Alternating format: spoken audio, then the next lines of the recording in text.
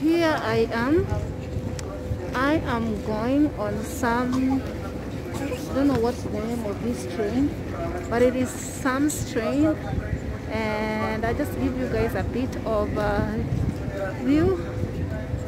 Guys, it's so cold. I am in Moscow. I am in Moscow heading to St. Petersburg. It is so cold, and I am just gonna get inside the train right now. I am freezing my ass off. I'm freezing my ass off. Oh my god. Yeah, so yeah, this is my train, and I'll see you later, guys. I'll see you later. Oh my goodness. Okay, so I am in St. Petersburg. I'm going to be walking around and giving you guys a little bit of the happenings of here in St. Petersburg. Right now it's very, very cold. I'm not sure, let me check how many degrees it is. I want to show you guys the timings according to my watch. Is it going to even show? It's 1:16, and I think it is it could be either 4 degrees or 3 degrees. My hand is freezing right now because I don't have gloves. My right hand side is freezing. This one, oh, it's freezing because I don't have gloves. So let's just, I'm not sure what is this building. I don't know if it is it's one of the cathedrals or what is it, but let me give you guys the front camera and then I'll show you.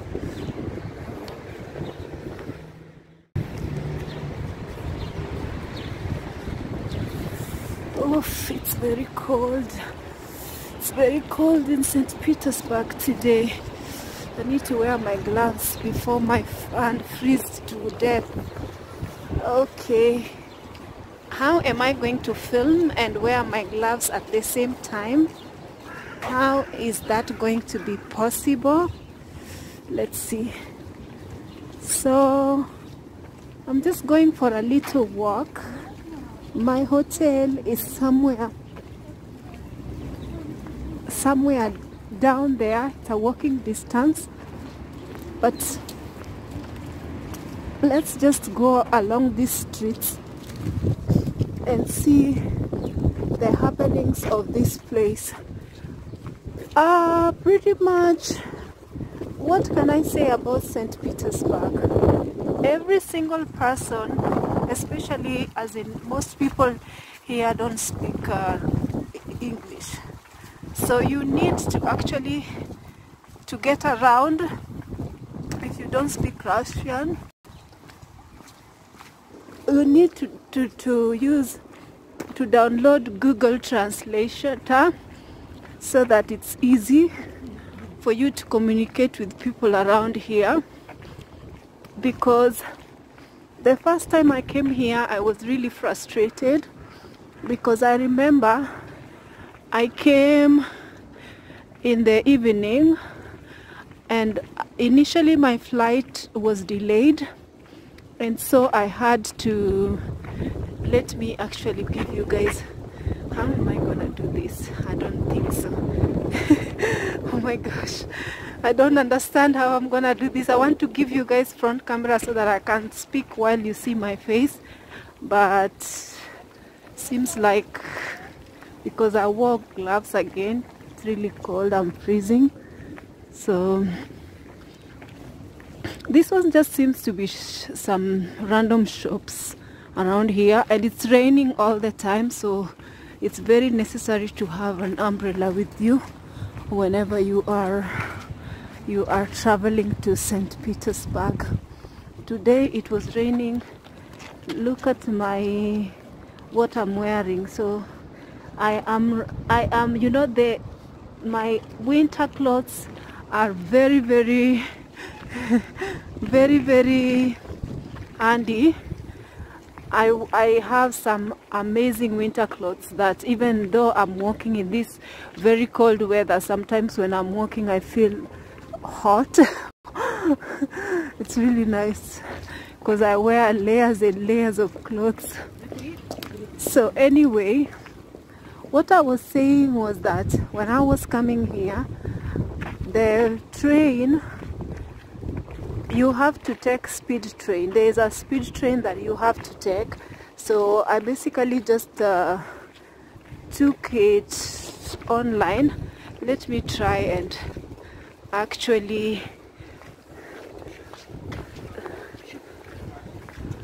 there is, yeah, everything is like written in Russian. Some of them are written in English. Good luck with translating everything. Good luck. So anyway, what I was saying was that I booked a train online and then my flight delayed by 2 or 3 hours. So by the time I reached the train station, and again something that you need to understand when you come to visit St. Petersburg, just make sure that you download an application called Yandex. It's like an Uber or a Taxify or whatever, but it's an application to use. So let me try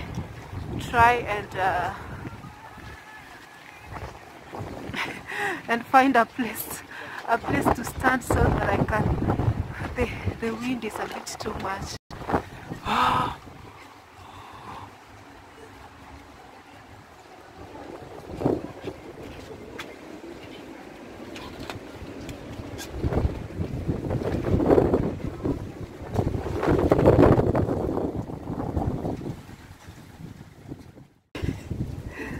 There is a struggle here because I'm filming by myself.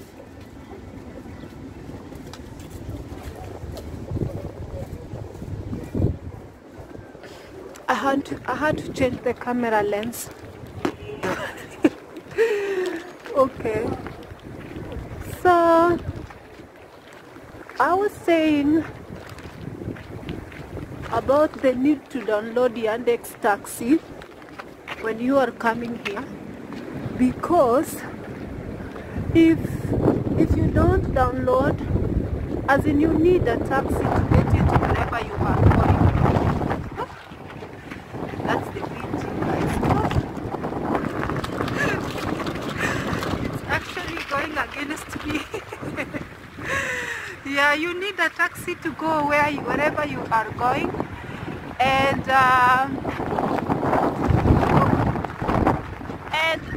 airport taxis are very expensive.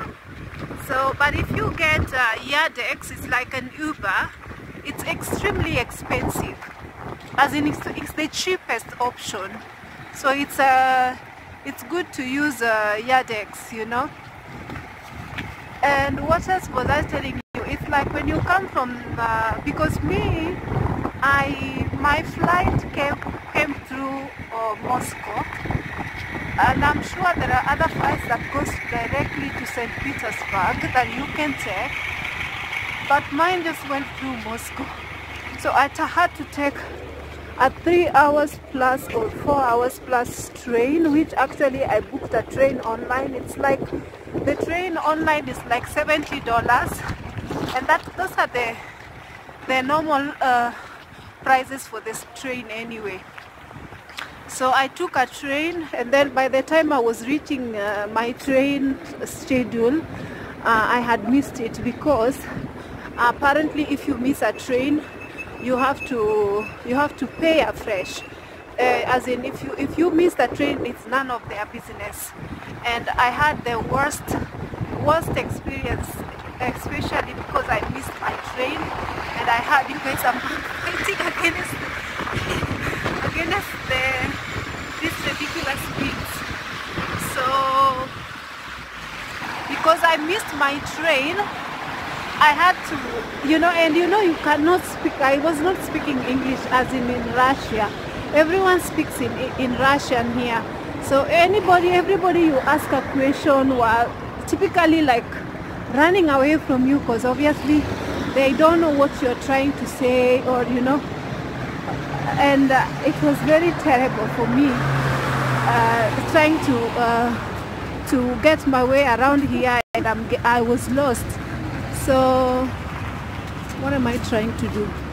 I'm trying to find a street. I don't want to get lost because I'm trying to get back to my hotel, but I will get it. It's okay. So what I am trying to say is that if you don't catch your train on time, you're gonna pay afresh for your train. So that's just normal. That's just what happens here. And it was such a mess when I was coming. It was an absolute mess. But eventually, and actually when I missed my first train, it was a 3-hour 45-minute train. So when I missed it, I had to take the next available train, which was 6 hours train. The train ride was actually not that. It's just typical train ride. There was nothing interesting because there was no meals available within the ticket that you have purchased. I purchased a $70 ticket. There was no meal with that ticket. So they were selling meals in the train, and basically, yeah, they were selling meals in the train. Nothing interesting, nothing to see in the view. There was no interesting view, nothing to call home about, because the whole area and the streets were full of snow. Nothing really, because you know the train pretty much runs through the forests and just like by the countryside, where there is nothing interesting to see. So yeah, when I reached here in St. Petersburg, after 6 hours and a couple of minutes, I reached here around what time?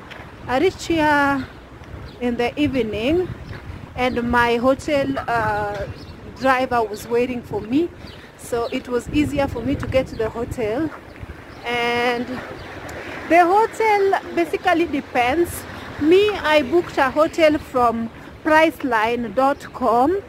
I used to book a hotel from booking.com, but it's bullshit. I had a lot of bad experience. Like there was a bad experience I had with booking.com, and from then onwards I said I dished booking.com, you know, because it was just ridiculous what happened to me with booking.com. I don't know if I should tell you guys the story what happened to me. What happened was that when I was looking for a visa, I had to go to Dubai, to stay in Dubai for like 1 night or so. So I had to book a hotel stay, just so I can stay in a hotel for 1 day as I wait for my visa to be processed in Dubai. So I remember my friend had a conference that she had to go to, so she basically had a hotel room for at least 2 nights. So I stayed 2 nights for free because I was with her in Dubai. And then the last night that I was supposed to be waiting for my passport the next day, I had to stay, so I had to pay. You won't believe how much money I paid. I paid so much money.